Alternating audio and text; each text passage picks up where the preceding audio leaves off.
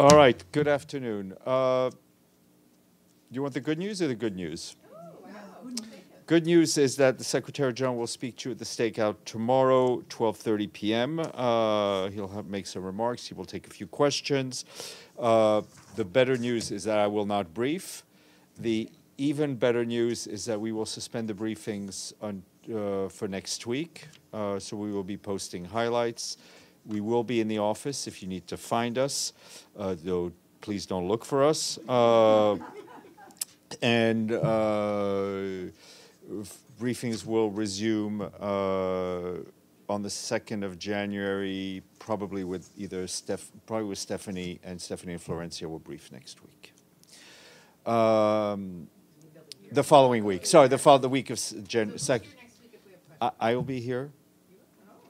We'll be in the office, and then Stephanie and Florencia will brief the first week of January.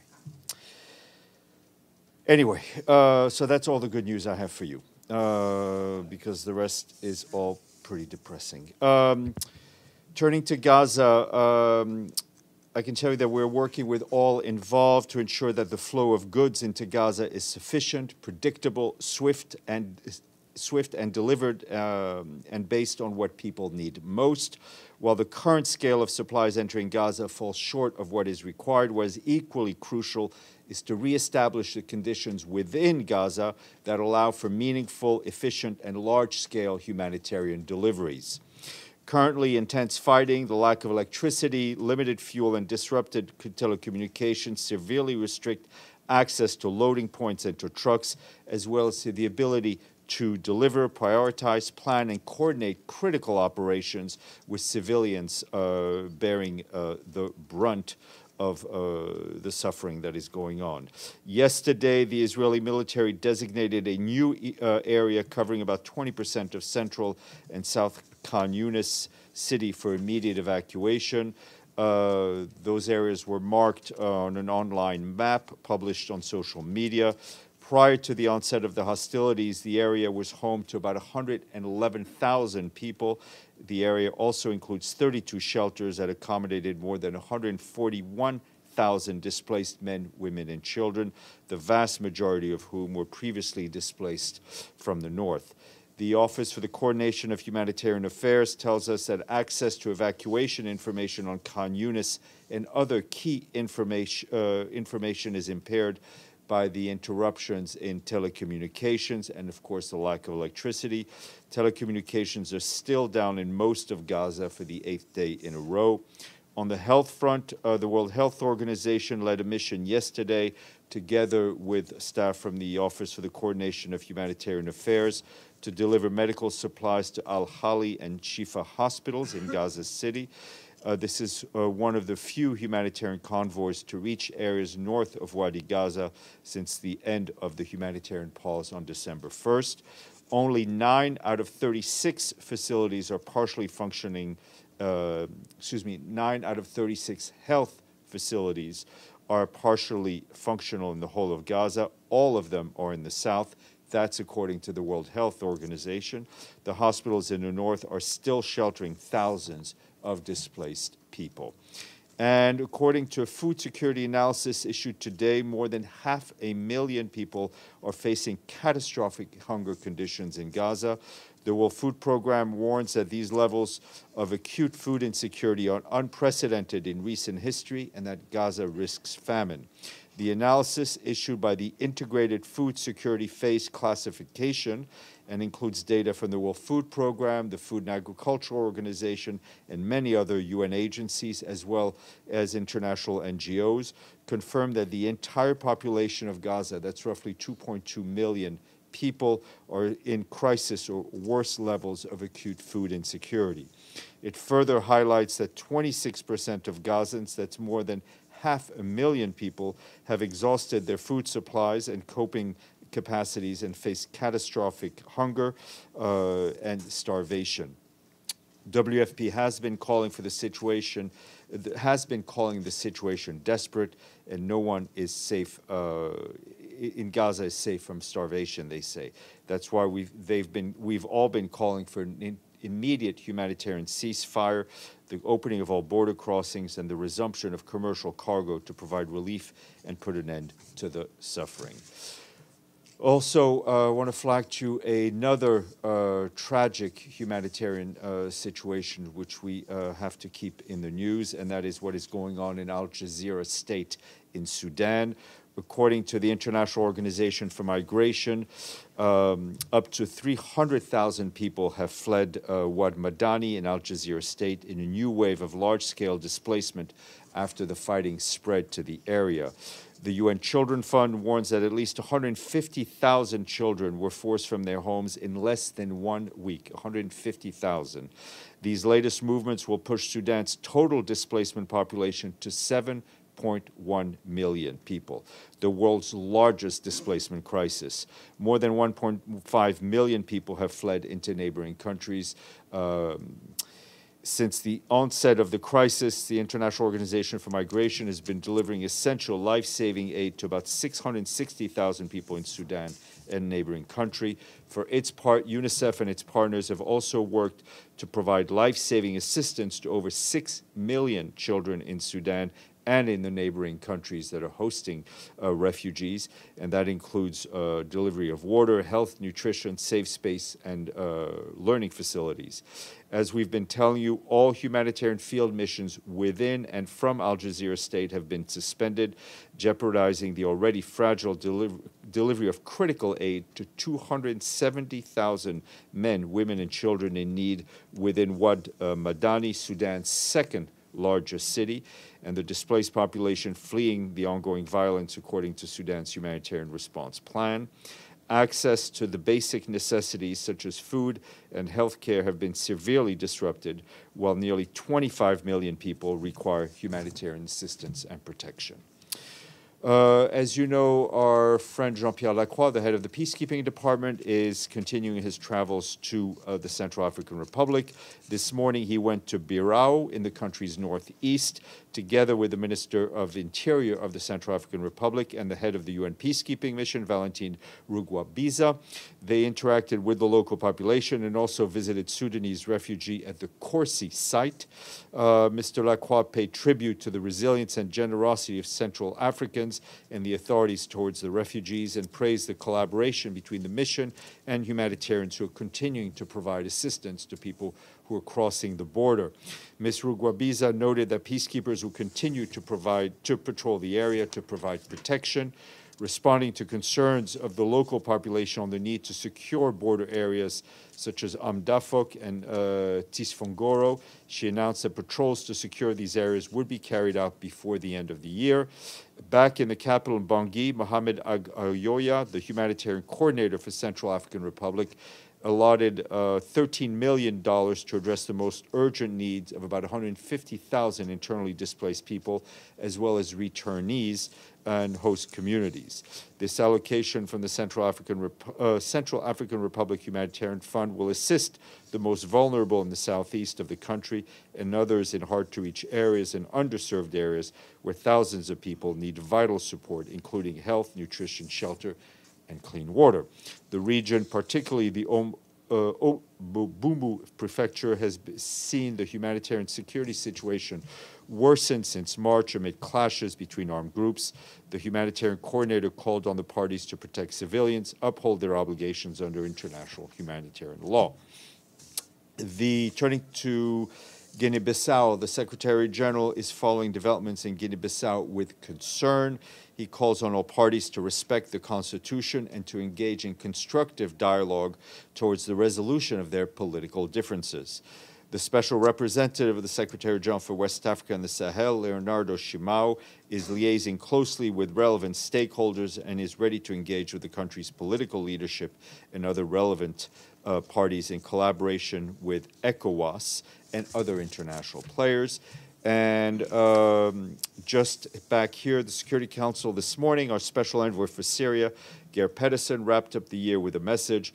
He said that 2024 is in 2024 there is a clear need to refocus on the political process which was called for 8 years ago in Resolution 2254. He added that his good offices are ongoing with the Syrian parties, the regional players, and international stakeholders in this regard. Briefing on the humanitarian situation was Lisa Doughton, the Director of Humanitarian Finance, Recourse, Mobilization at OCHA, reminded members of the importance of ensuring Bab al-Salam and Al-Ray and Bab al-Hawa crossings remain open. She said in the coming days we will formally request that the government of Syria extends its consent for the use of the border crossing for as long as humanitarian needs persist. And we have no money to announce today, but I couldn't end the year without another little quiz for you. I'm going to read out some names to you, and you'll tell me what World Day this is. Fournier, Parker, Wembaynyama, and Koulibaly. It's World Basketball Day, the first one. And I read out the names of 4 French people who played in the NBA. I was trying to make it a little challenging.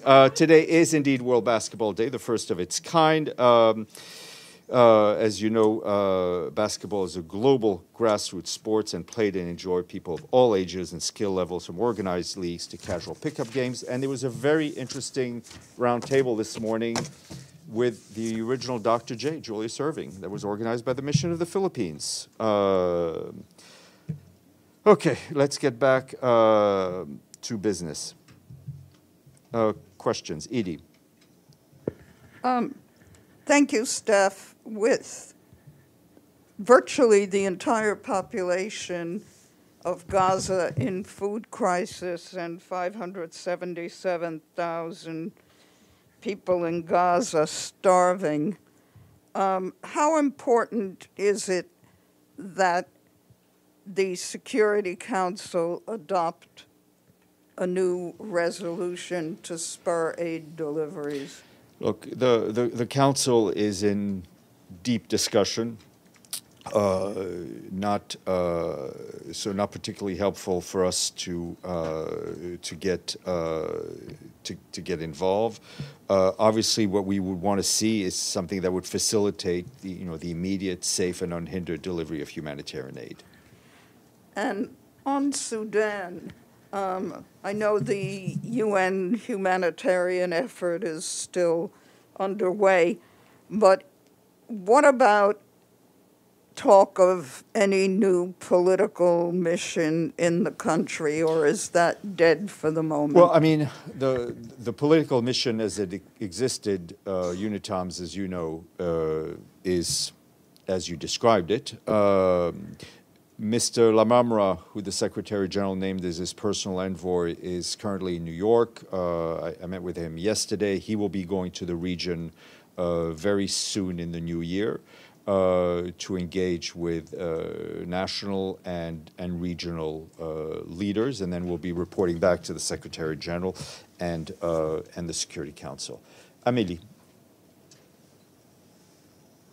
Thanks, Steph. The Israeli, coming back on Gaza and the aid, the Israeli president earlier today said that unfortunately, due to decisive failure of the UN, they are unable to bring more than 120 trucks a day, and that it's impossible to provide the amount of humanitarian aid into Gaza, that if the UN, instead of complaining all day, would do its job.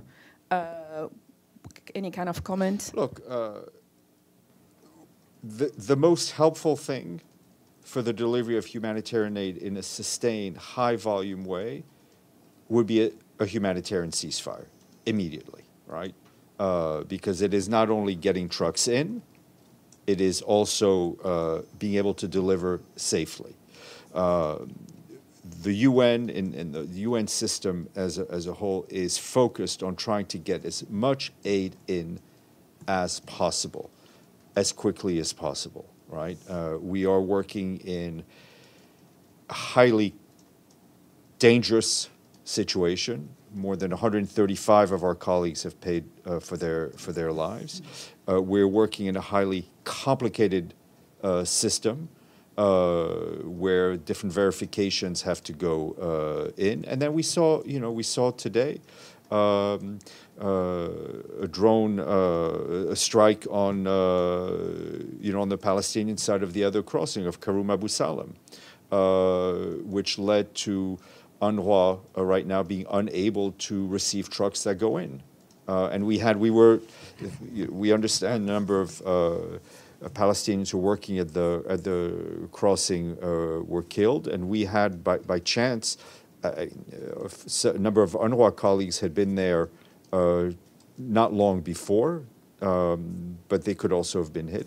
WFP temporarily suspended its operations there. I understand they've now resumed. Benno, then Michelle, and then Pam. Thank you, Steph. I think I have 3 questions. First, just from my understanding, you said WFP says the food insecurity levels are unprecedented in recent history.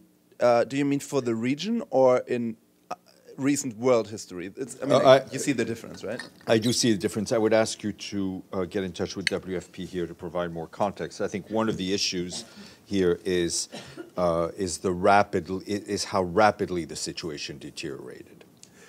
And then the second one, the new designated area for civilians to flee in Gaza. What's your assessment how safe this area is right now? Well, I think our position from the beginning, is that no area in Gaza is safe. Okay, and as it's one of your last briefings this year, how many countries did actually pay their dues this year, and who is missing? You were supposed to be, well... Yeah, I can't keep track with... I know, it's hard, they're big numbers. I know, Benno.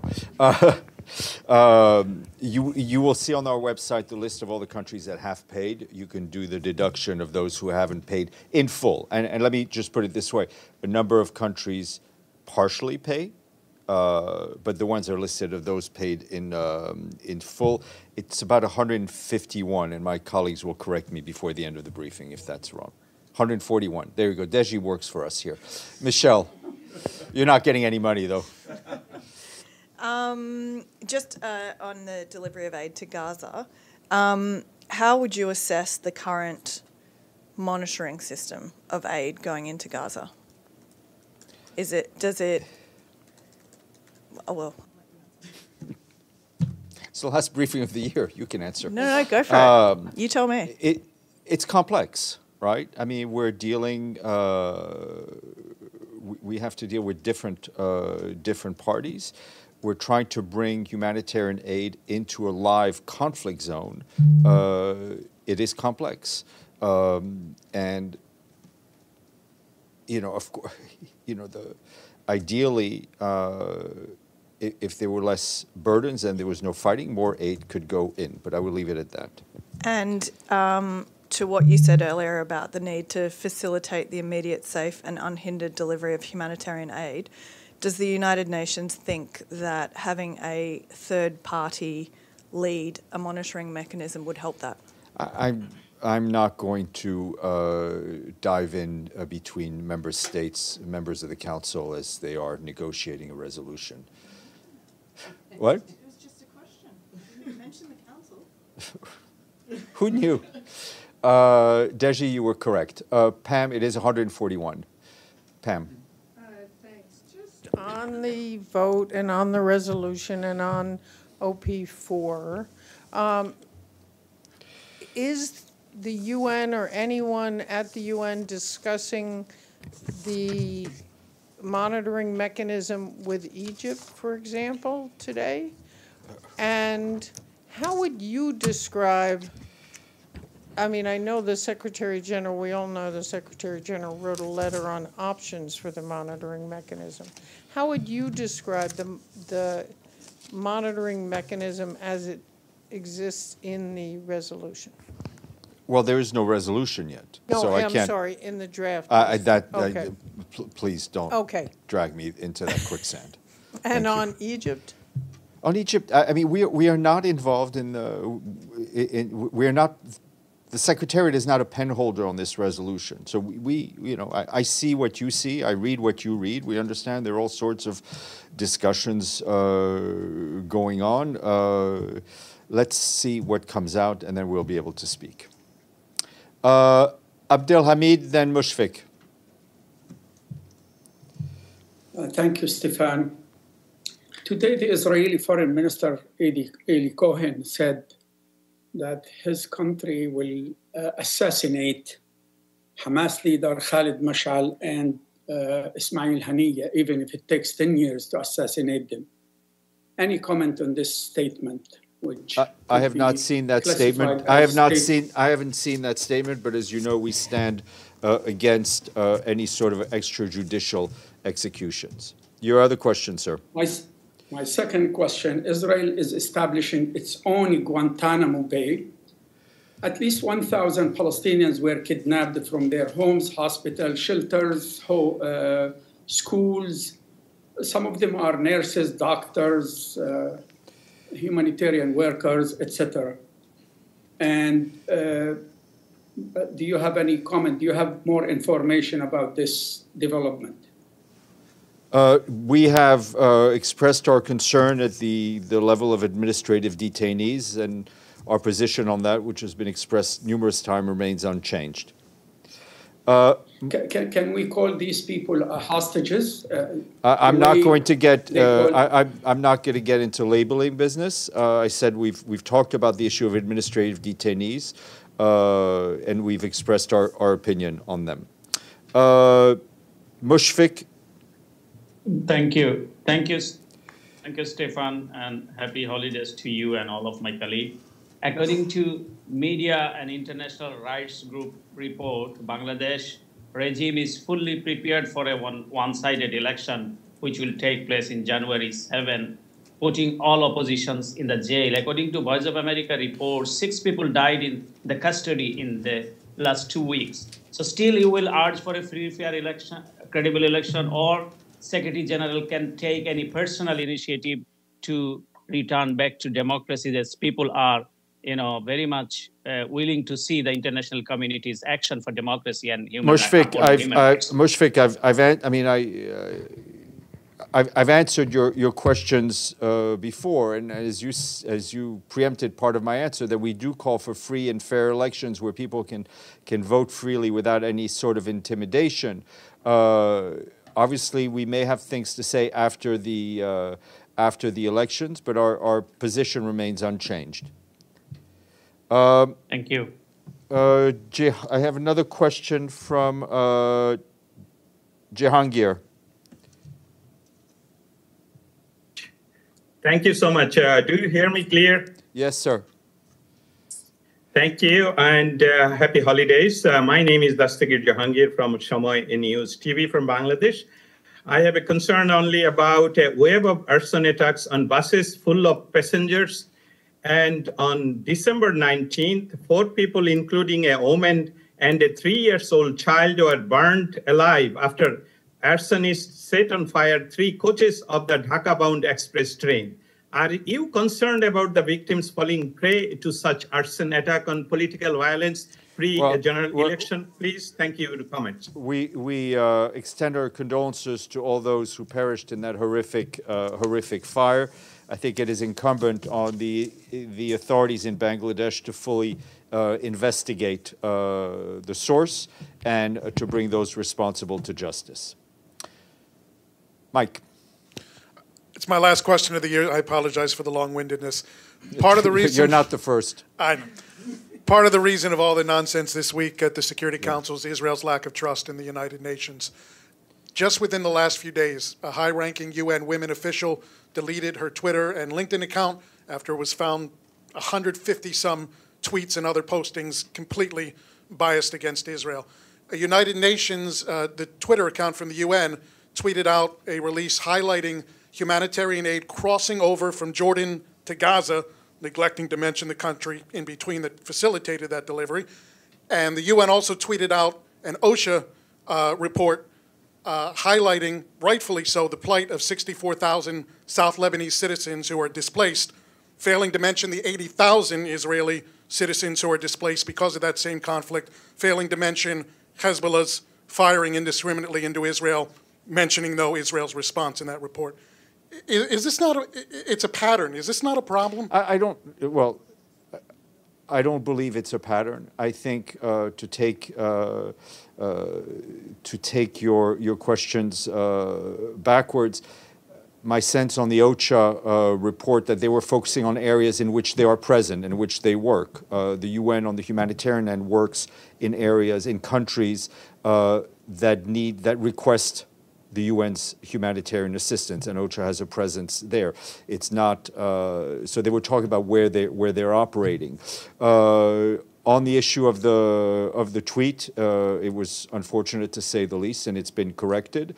On the issue of the UN Women staffer who used her personal account, I understand UN Women is dealing with the issue that there was a violation of the code of conduct by this individual, and is being dealt with.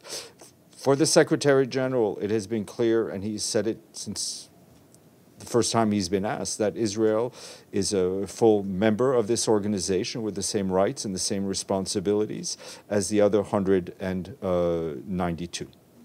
Thank you. Happy holidays. Thanks for all you do. Thank you. Thank you. Linda. Thank you, Steph. I have a question about UN monitoring of the goods going in to Gaza. As I understand, the SG's proposal is for just the UN exclusively to inspect the goods, and if so, the Black Sea Initiative deal, I believe, allowed Ukraine, Russia, Turkey, and the UN to, inspect the ships. So. Listen, I think we can do a lot of compare and contrast. I think I'm not going to, what is going on in the Black Sea, what is going on in Gaza are different. Different situations demand different solutions. Deji.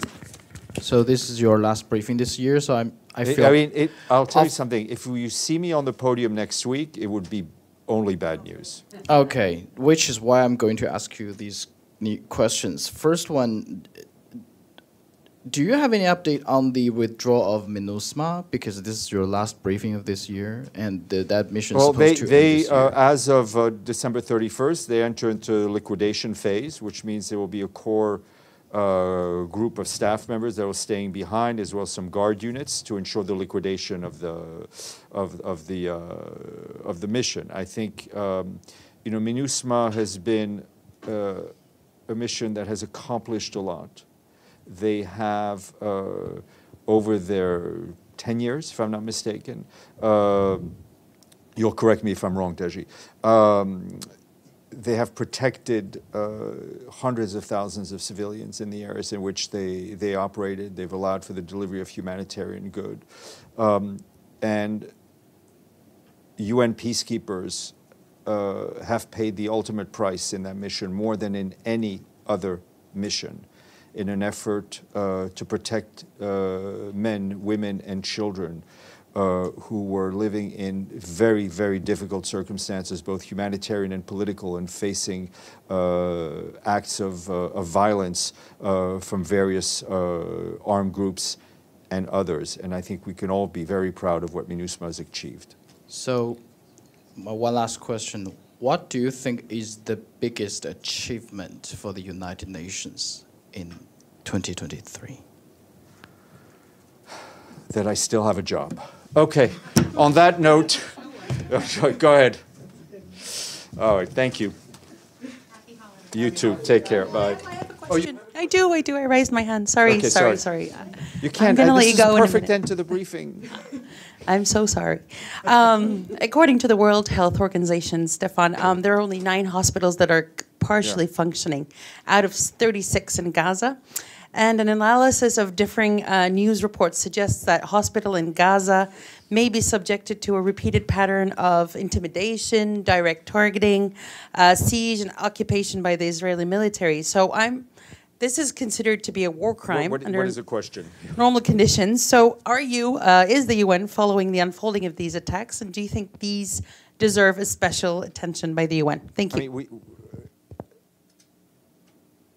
I mean, Sharif, we've been talking about this and leading the briefing with this since the beginning of this crisis, so I think we're paying a lot of attention. WHO, as I just read out earlier, has been very much focused on the hospital as it is within their remit. We have said over and over again that hospitals need to be protected. They cannot be used in combat. They cannot be targeted. They cannot be used as a source of combat, and we will continue to focus on that. Thank you. I have been reporting on that since I know. telling me, but I'm just wondering if the UN sees this kind of a pattern that's there will need to be, after this conflict there will need to be accountability. Thank you. Happy holidays.